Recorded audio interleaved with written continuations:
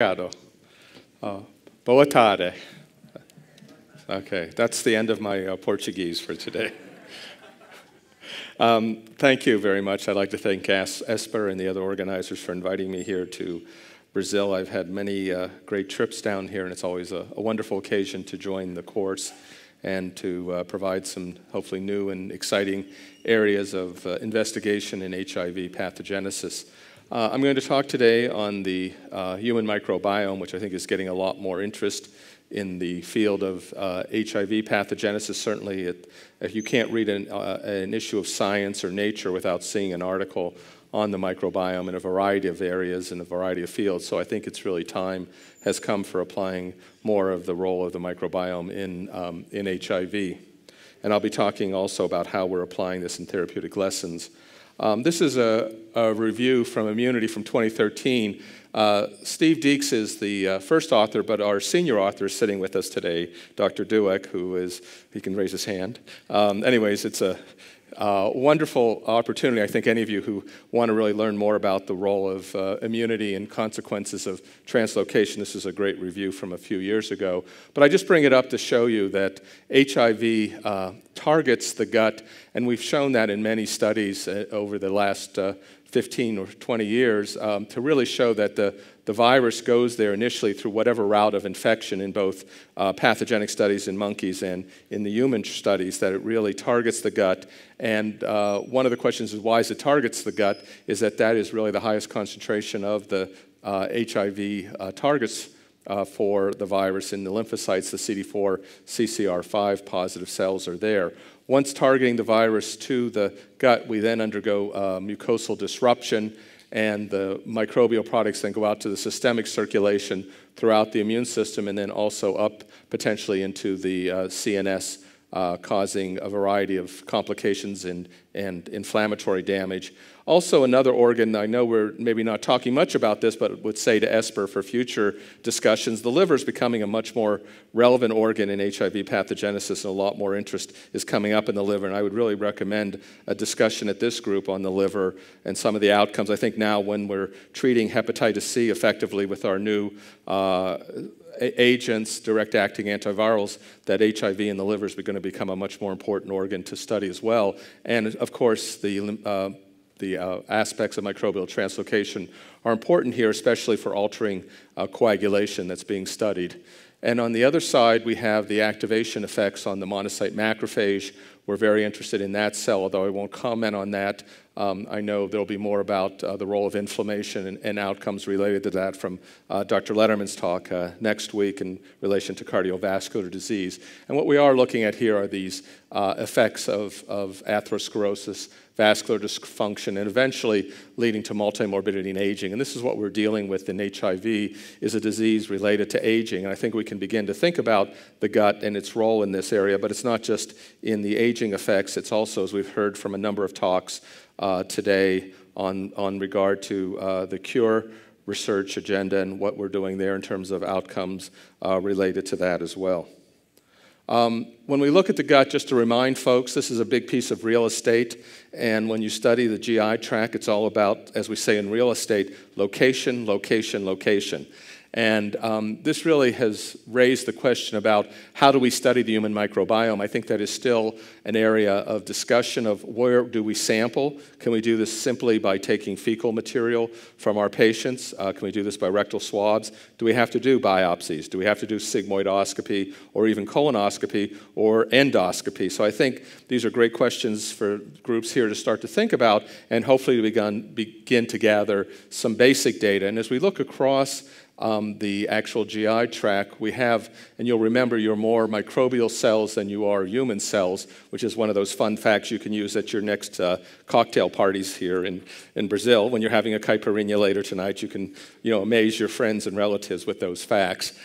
We also know that it's also affected by diet, and that's an important part of all of our current studies, is to get more information and better information about nutrition. I also would point out that the lowest concentration of your microbiome is actually in your ileum and jejunum, in your small intestine, whereas the largest, up to 10 to the 11th, 10 to the 12th bacteria, are found in your colon. So again, where there's a different metabolic outcome. And we heard from Mario Ostrowski this morning about metabolism from the host side, but we cannot neglect metabolism from the bacterial side. And I'll talk a little bit about that in my talk, but I think that's an important area of investigation as well. One of the first studies that we participated in was in collaboration with Carol Wilson's group, published a year ago now, or 2 years ago, in mucosal immunology. And this is looking at alterations in the colonic mucosa. So this was a case where we actually did biopsy the patients and look at biopsy material and fecal material in untreated. So these were untreated patients with HIV who were viremic. And what we found in these initial studies was a dysbiosis that really related to changes in an increase in bacteria reported, that were more pathobionts that belong to the Prevoteliaceae family, and a decrease in bacteria here with anti-inflammatory property bringing to the family of firmicutes, known to contain species of bacteria important in producing short-chain fatty acids.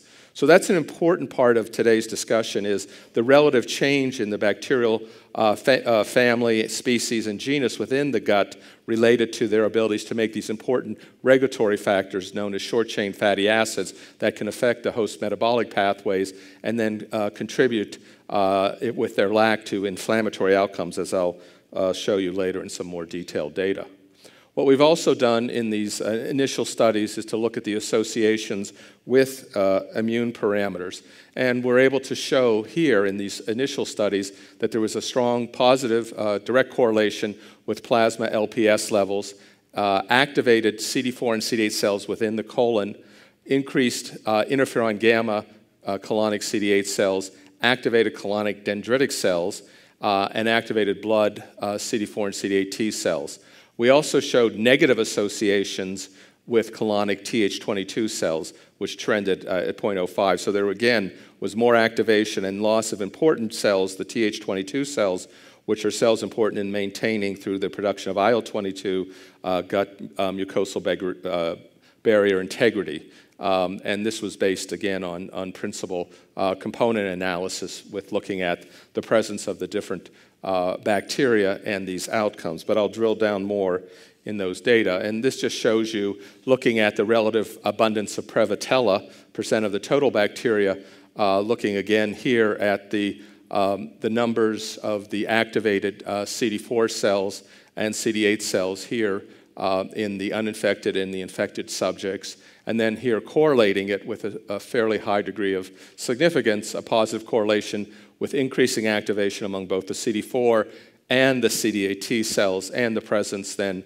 of the Prevotella. And we've dug down more into the genus and then the species of Prevotella that are present in these patients that may be linked to this. What we've shown in these first initial studies is that the mucosal microbiome in untreated subjects was characterized by increases in Prevotella species and proteobacteria and decreases in Bacteroides and firmicutes. We did find, and I'm not going to show the data, it was in that publication, that we found some more significant differences in mucosa, so that the actual change in the bacteria was greater in the mucosa than the stool. So this does raise the question about the kinds of sampling one does and reports on in the various studies if one sees or does not see significant changes in the microbiome. We also showed HIV associated was linked to microbial translocation and mucosal and systemic T cell activation.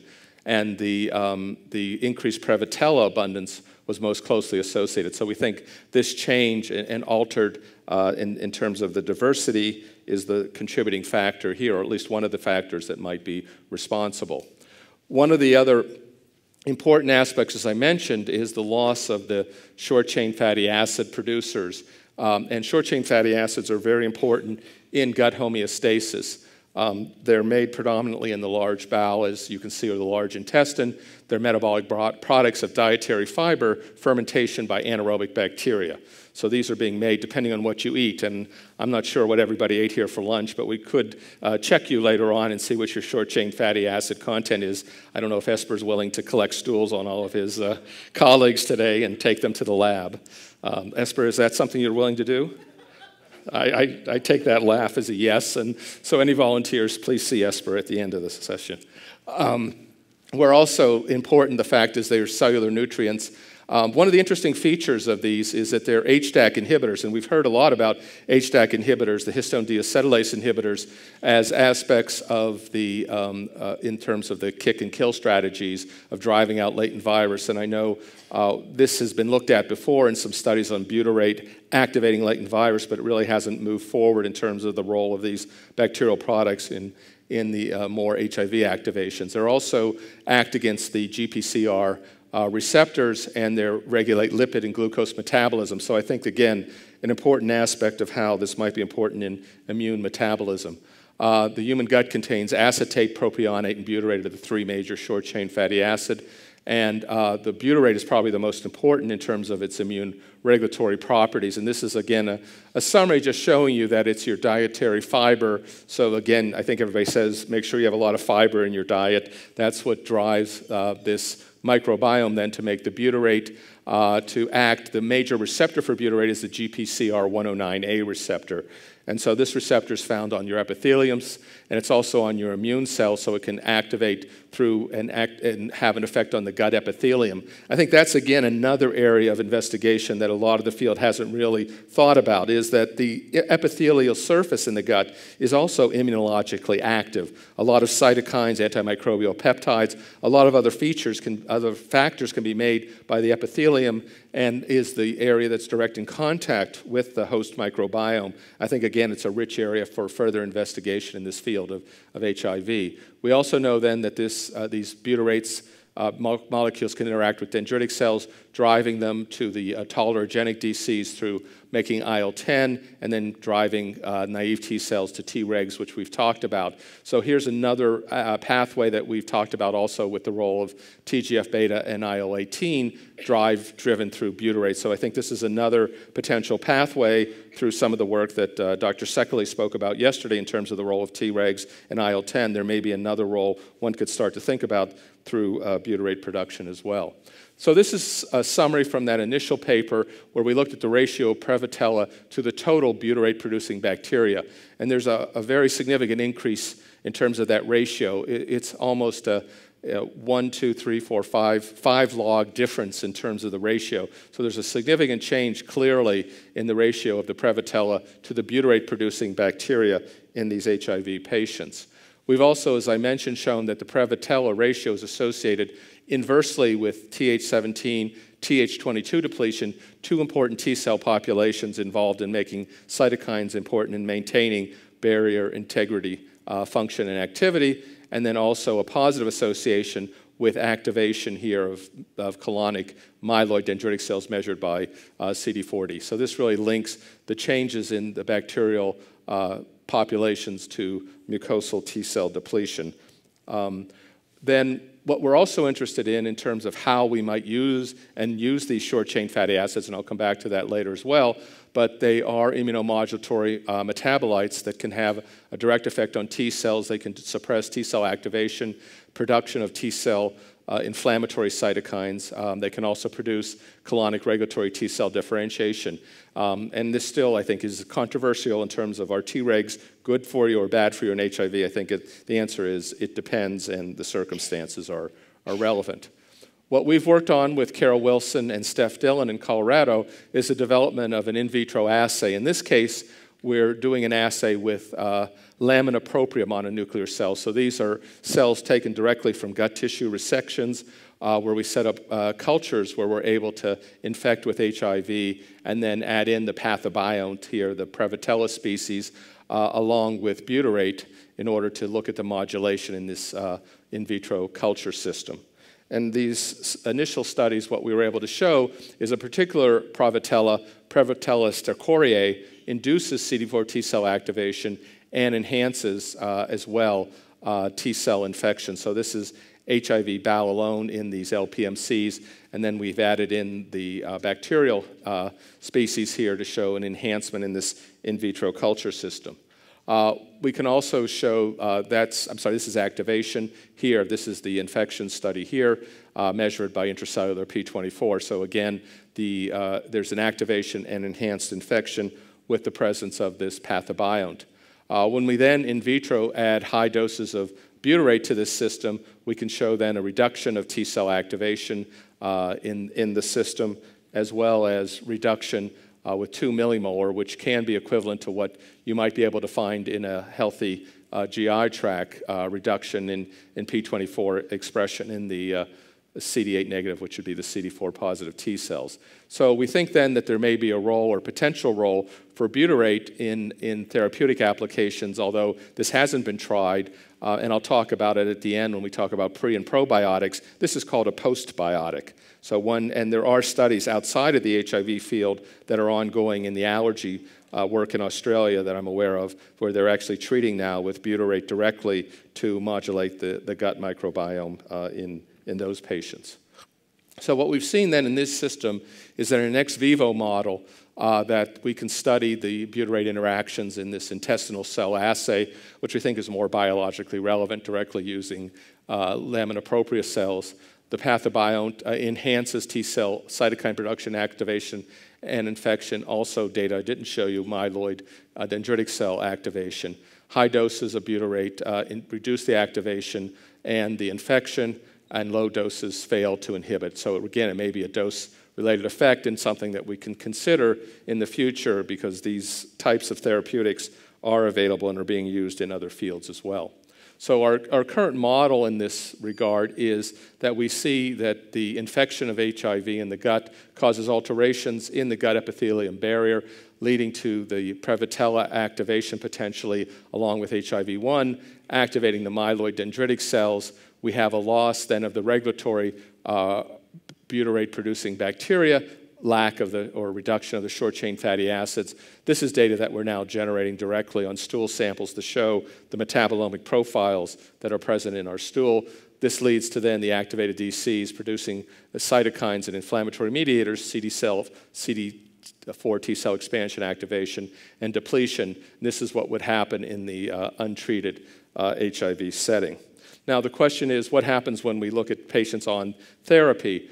This is a follow-up study from our group in Chicago, published as well 2 years ago in PLOS Pathogen, looking at the human microbiome in patients who are on suppressed regimens with good CD4 T cell responses. And we saw, again, very similar differences, and again, in the Prevotella species here in between the controls and the HIV positives, and then also a significant loss in the Bacteroides species. So 2 independent cohorts, both of these were analyzed by 2 different groups in terms of the informatics and the sequencing, but similar data, and there have been at least 2 or 3 other studies that have shown very similar data. Again, decrease in bacterial species in terms of the diversity capable of anti-inflammatory short-chain fatty acid production. So we think this does have relevance in terms of the potential pathogenesis and in terms of reconstitution. We've also linked directly through an array platform, mucosal cytokine mRNA, and what we're able to show, again, in the total gut tissues using an bead array and Luminex platform, an increase in inflammatory markers correlated with reduced Bacteroides. And again, looking at this was control in HIV positives for IL-1 beta, IL-6, IL-8, and interferon gamma, all elevated in terms of the fold change difference in correlation with the loss of Bacteroides. So again, there's a direct link here. And these are all patients on suppressive antiretroviral therapy with good CD4 reconstitution. Now you're going to ask about the HIV. And so the gentleman sitting here in the front row as we speak is helping Dr. Sakali analyze some of the data on these very patients to correlate the role of what happens in terms of the virus that's residual in these tissues in terms of their correlation with the inflammatory mediators and the gut microbiome. So hopefully we'll have that data for next year.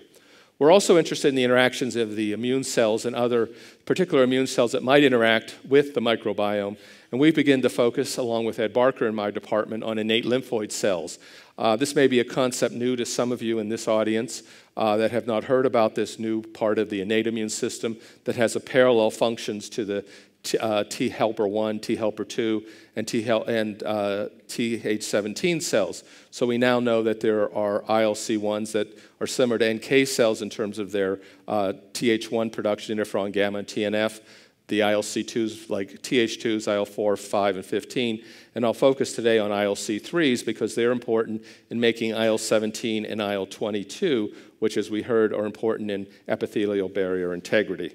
And what we've looked at here, and I'll just, again, focus here on the ILC3s, these are looking at the changes in ILC3s here in terms of the frequency of interferon gamma producing cells, so that we actually find in the HIV-infected patients a highly significant increase of the ILC3s in terms of their production of interferon gamma as an inflammatory mediator. When we compared then the IL-22 production by the ILC3s, there's no difference. So it's not a loss of IL-22, but when we look at the ratio, it's an overproduction now of these IL-3 populations through the elicitation of interferon gamma. We've also then looked at the frequency of interferon gamma positively correlates with altered microbiome species here in terms of the Prevotella, and so we can show is the percent of NK cells as well as the ILC subsets, that there's a correlation of the Prevotella species present and this increased production of the interferon gamma in the GI tract. We also can show that the frequency of IL-23 and IL-1 beta dendritic cells following exposure in vitro goes up with regard to exposure to copri or Stercorae here as well. One of the questions is what are the mediating events of this? And there had been some previous work from Chiara Romagnani's published in Immunity a few years ago that the ROR gamma T, which are these ILC3 innate lymphoid cells, acquire a pro-inflammatory program upon engagement of the NKp44 receptor.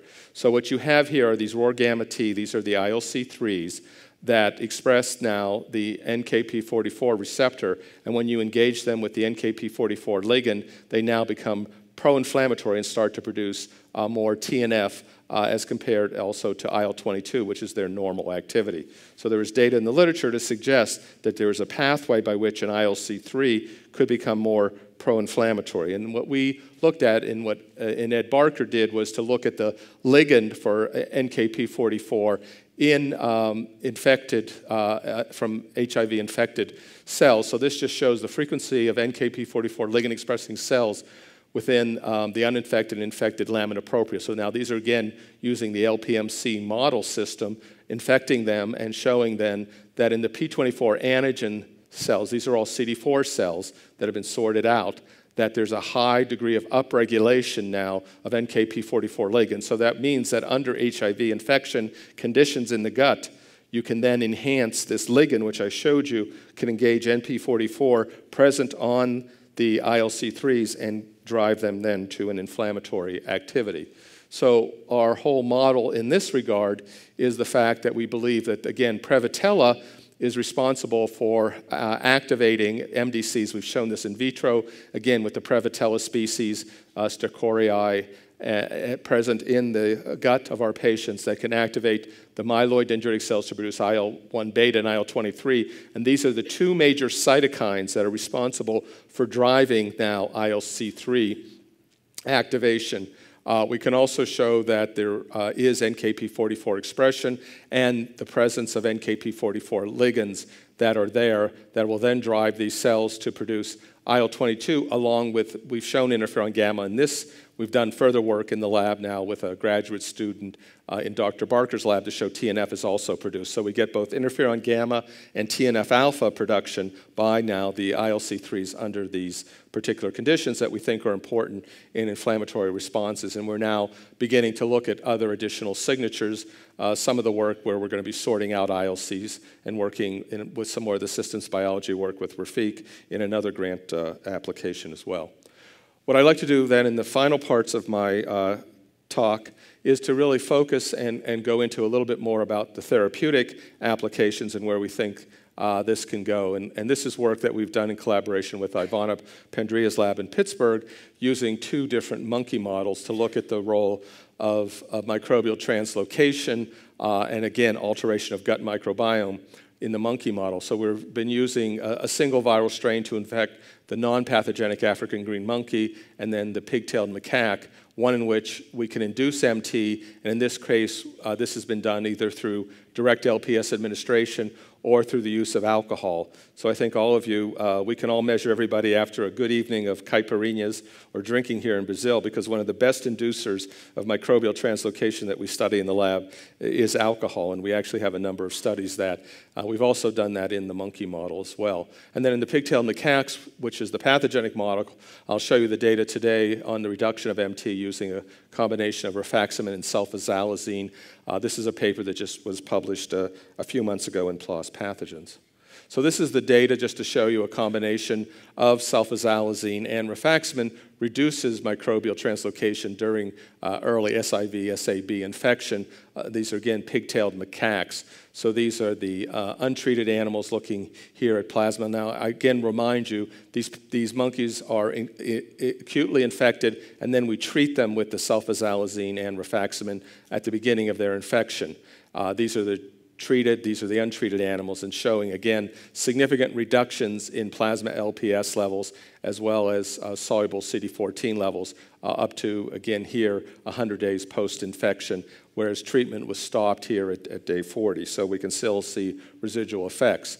We've also, again, done in collaboration with Jake Estey's group, looked at tissue levels of expression of the microbial translocation products in lymph nodes of the infected PTM. So these, again, on the left are the untreated. On the right, these are the treated. These are the untreated controls on the right, again, showing you the increase in percent LPS expression by staining the tissues. Work done by Jake Estey's lab to show this occurs not only in the systemic circulation, but also significant reduction in LPS expression in tissue.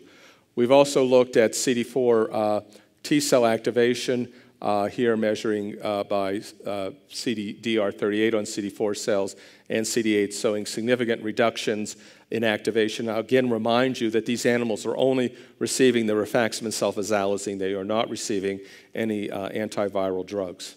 And then also some non-significant changes occurred in Ki67, both the CD4 and the CD8. And then finally, looking at the viral load, these are animals only receiving these inhibitors. Again, rifaximin, a non-absorbable antibiotic, sulfasalazine, an anti-inflammatory used in treating inflammatory bowel disease. And this improves, again, in reductions of viral load in the early phases. Also, maintenance of the CD4 T cells, both in terms of the numbers in the gut and then the index of CD4 T cells quantitated in the gut. So again, we're able to preserve CD4 T cells and show reductions of systemic viral load by only treating at again in the acute phase. So I'll remind you, they're only getting this drug at the time of infection. So this is like treating an acute HIV when you first diagnose them with these drugs and with no antiviral drugs themselves. And we've also gone on to ask directly what happens to the microbiome, which is looked at in here, and we were only able to do this. This was something asked for by reviewers, so we did go back and treat animals with rifaximin. Now, these are uninfected animals, just to see whether or not there was truly an effect of rifaximin directly on the primate microbiome. So these are uninfected animals treated directly with rifaximin, just to look at what happens in terms of the microbiome. And interestingly enough, you do get an expansion here of the Prevotella species, and then also in terms of the microbiome diversity, a decrease, as you'd expect, in both the richness and the complexity by treating with an antibiotic. So there does seem to be an effect on the activity or the fitness and the complexity of the actual environment there in the gut of these animals. So what we've done, this was the monkey studies, acute infection. We're able to see some effects. And then we said, okay, this is something that may not be as practical in a human trial, and then there are 3 studies, or at least 2 studies here, and there's a 3rd study on mesalamine that's also been done by Peter Hunt's group in chronic HIV, and Mike Letterman has been a participant in these studies as well, with Savalamir as one of the senior investigators for the ACTG.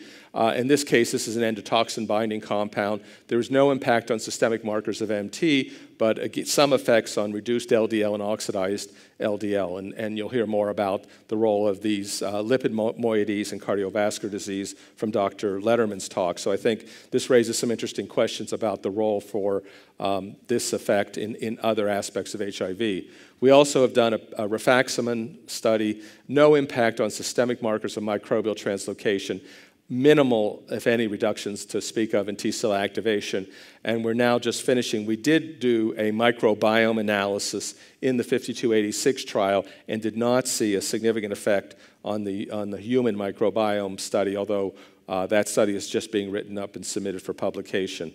There has been one study looked at here, I'll just refer to, there have been others in human trials, of a prebiotic called the COPA trial, and they did show a reduction in plasma soluble CD14. So with the idea in the human studies, which we wanted to move forward with, that there was no direct effect of these inhibitors of microbial translocation, we had some thought about thinking more about the role of modulating the human microbiome, and then work came out on the role of probiotics as a potential interaction. Again, to remind you about probiotics, they're beneficial to the host, inhibition of pro-inflammatory cytokines, and they drop and restore permeability. They help produce short-chain fatty acids. And again, they've been used in many different diseases to date.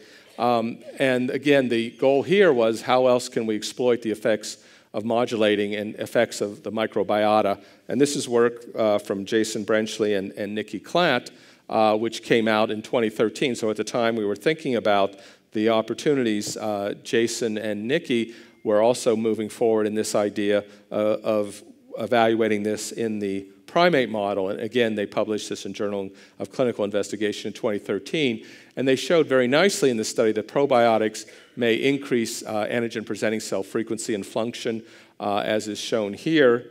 They also showed in these studies that the increase in CD4 T-cell reconstitution and decreases in activation. So here, Ki-67, increases in T-cells, antivirals. These monkeys were on ARVs plus the probiotics, and this is a probiotic known as Visbiome or VSL3. So what Nikki was able to show in their studies with her and Jason when she was working at the NIH was probiotics may enhance immunity by increasing APC function, increase gene expression of APC-associated genes, increased frequency of APCs, again with CD4 reconstitution, and IL-23 production, which might be relevant to driving some of the important cells that I mentioned. IL-23 is important in driving the ILC3s, and so that in certain cases those would be important in driving cells to make important factors that would block or maintain epithelial barrier integrity. They're also enhancing T-cell immunity, CD4 T-cells, functionality, and turnover, so that these may be a potential for supplementation in ARVs. So taking a page from this book, in the ACTG, this actual study opened a month ago, so we're now accruing in this study, which is ACTG 5350. So we're now doing a safety tolerability of the probiotic Visbiome on the gut microbiome. And so this is a therapy trial where we're looking at individuals with as CD4 immune non-responders. And this is being led by Adriana Andrade and Turner Overton, and Jeff Jacobs and Carol Wilson are the vice chairs. We also are doing a sub-study here looking at the effects in a tissue of epithelial barrier function, inflammation, and in this case we're doing sigmoidoscopies on a subset of our patients and collaborating with Jason Brenchley's laboratory in order to look at the tissue-based analysis in these patients, and this is being led by Rachel Presti at WashU and Brett Williams at Rush University. So we're now taking, again, what we've learned well from our primate model colleagues and now moving it forward into a human study. And hopefully, if I can come back next year, Esper, I can present that by next year we should have good results on this Visbiome study to present to the group. One other concept, this again just summarizes why we did this, understand the effects on colonic mucosal histopathology, function, and barrier. They'll undergo sigmoidoscopy, and we're getting biopsies. Again, we're also collecting fecal material. So this will be an important study because I mentioned to you the potential differences that we might be seeing between using tissue-based microbiome versus fecal-based. This study will have both samples available to go back to in an interventional trial. We're also doing other studies in our lab and collaborations with Carol Wilson's group in patients who are starting ARV therapies alone, because there's still a question of what effect does the ARV alone have on the microbiome. I just want to end on one last note of sort of where the field is going, and one other area, again, some work that's been really the pioneering work of this comes at UCSF from Ma Samsuk, a young investigator there, I think, who's done some really elegant work. Ma is a gastroenterologist, and I think it also speaks to the fact, as we begin to get folks from other fields working in the HIV field, as we're thinking about the role of the gut and the gut biology, it's great to work with colleagues in these other fields. And Ma, working with Peter Hunt and Steve Deeks, has really done a great job here. As we know, this is the area of fecal transplantation, so it's beginning to take a role in the HIV field. What's the safety in the setting of HIV? Well, it's very safe in the Clostridial difficile literature. There's a huge literature here, and the first real clinical applications of fecal transplants have been shown to be effective in C. difficile. The question is, how can a donor microbiome be stably engrafted? That's the question. And then if engrafted, can a healthy or standard donor microbiome reduce systemic inflammation? I'm going to show you just some of the preliminary data. The first of these studies that Ma has just completed haven't really demonstrated proof of efficacy, but again, these are the critical questions that we need to ask. This is the study design of Ma's first study. It's a 2-arm, unblinded interventional trial that he's just now completed, delivered by colonoscopy. Again, how do you deliver your fecal transplant? This is by colonoscopy. The next trials are looking at encapsulation of the material and delivering it orally in the next version of this. And we're actually talking and had a discussion with Ma about a potential for a ACTG study. And again, the HIV patients undergoing routine colonoscopy serve as controls. The source of this, there's actually a company in San Francisco that makes this. So if you too want to get a fecal transplant, you can go to a company called OpenBiome that accumulates these samples from normal donors. And it raises some very interesting questions, I think, from the clinical IRB, and it might be an interesting discussion to have, is how do you source a normal donor? Who is normal in terms of the fecal microbiome? I think this is they have literally 2 or 3 donors that come in every day to give their fecal samples that they store away to be able to use in these trials. So it does raise some interesting question, and this is just, again, I won't go through all the details here of the donor screening and all the tests they go through, and then they do this. But this is the company, if you're interested in looking them up, that actually has provided this material for the study. And this is just some of the data just to show you, although the overall study did not show efficacy, there were some data that was positive that the FMT recipients exhibited greater compositional changes in their microbiome beyond those observed in the time-dependent control. So there are, again, some hints, but this is early days, first trials in HIV with fecal microbiome transplant. I think it raises some questions. Is this the way to go? Do people want to really do this? It might be an interesting point we could discuss further here today. I would also say that there are other transplants that are being looked at on the female genital tract side, and I don't know if people recently saw one of the Nature Med papers from Domingos Bello's lab at NYU, where they're now looking at giving cesarean section. So children born to mothers with cesarean section, they're giving back the mother's microbiome to the baby, feeling that when you don't get your mother's microbiome through natural vaginal births, you actually have a higher propensity for more inflammatory diseases in the children. So this is being done. It was published in a study from Puerto Rico, and a week later, a company now has come up that was formed in Boston to do this commercially, to provide to the babies of women who have children by cesarean section, giving back their babies the mother's microbiome, the vaginal microbiome. So again, some interesting questions about how we're going to be using, I raise this to the audience to make you aware of this, of how the human microbiome might be used in the future and its applications of going forward.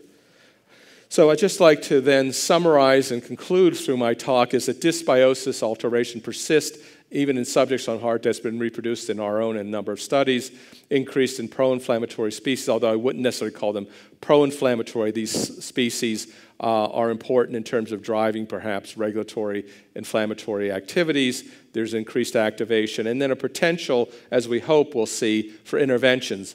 We are looking at other prebiotic sources to modify probiotics. We have trials. I talked to you about the postbiotics, and then perhaps combinations, symbiotics, a combination of pre, pro, or post, and then finally the role for fecal transplants. Now just one last summary slide here from a nice review from Nikki Klatt was just to show again what happens in the dysbiosis in HIV, pointing out the role of butyrate.